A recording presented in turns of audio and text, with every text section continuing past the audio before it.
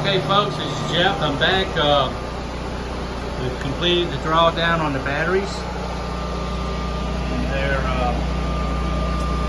now drained down below the cutoff point. It actually shut off the inverters. I wasn't sure if it would shut the inverters off all the way or just quit putting out power, but apparently it shut them all the way down. And the generator kicked in. So I'm now powering my house through the generator right there.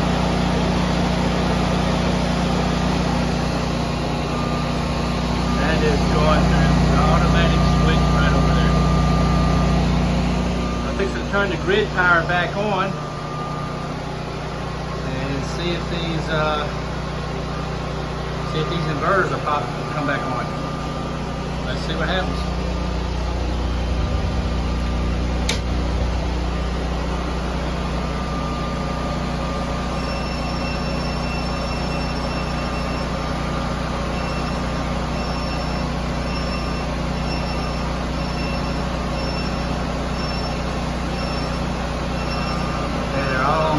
At the moment. Let's see if we can figure out what the fault is.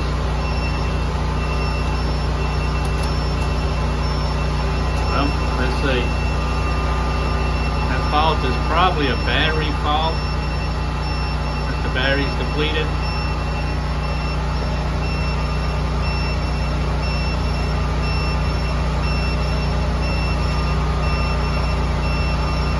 Now it's charging the battery.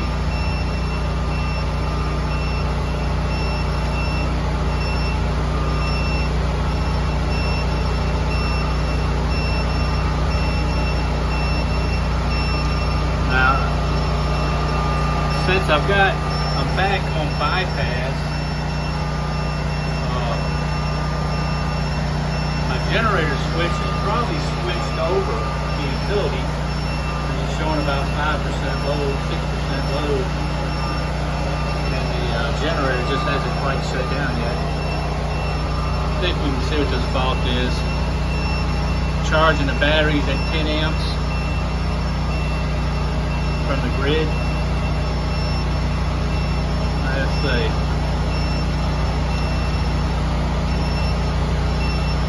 Yeah, 4. That alarm 4 is the generator shut down because power is restored back through the inverters from the grid. It's running in bypass mode. But the batteries are down, 04.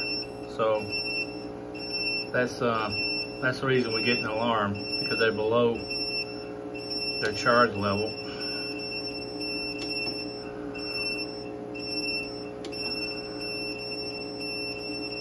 So I think that's probably going to clear up once this charge comes up a little bit. If it doesn't, I'll dig into the manual and see what's going on with that. But the batteries are charged all the way down. Actually, I got an alarm on them as well, and that's probably because of the voltage level. I'm going to pull a voltmeter out and see what we got.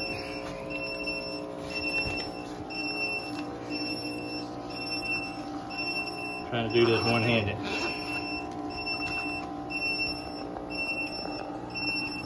Well, it's not so easy doing it one-handed.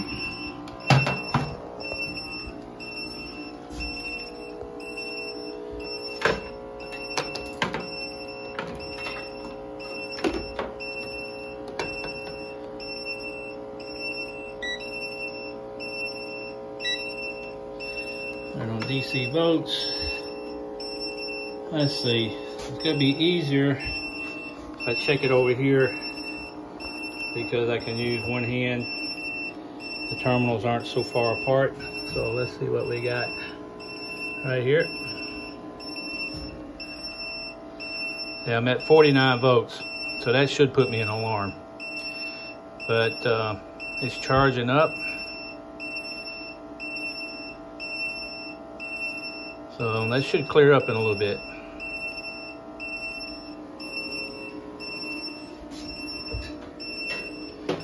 So what this has done, this test, I powered my entire house for about 7.5 hours off these 6 batteries. And I've got 3 more batteries to connect.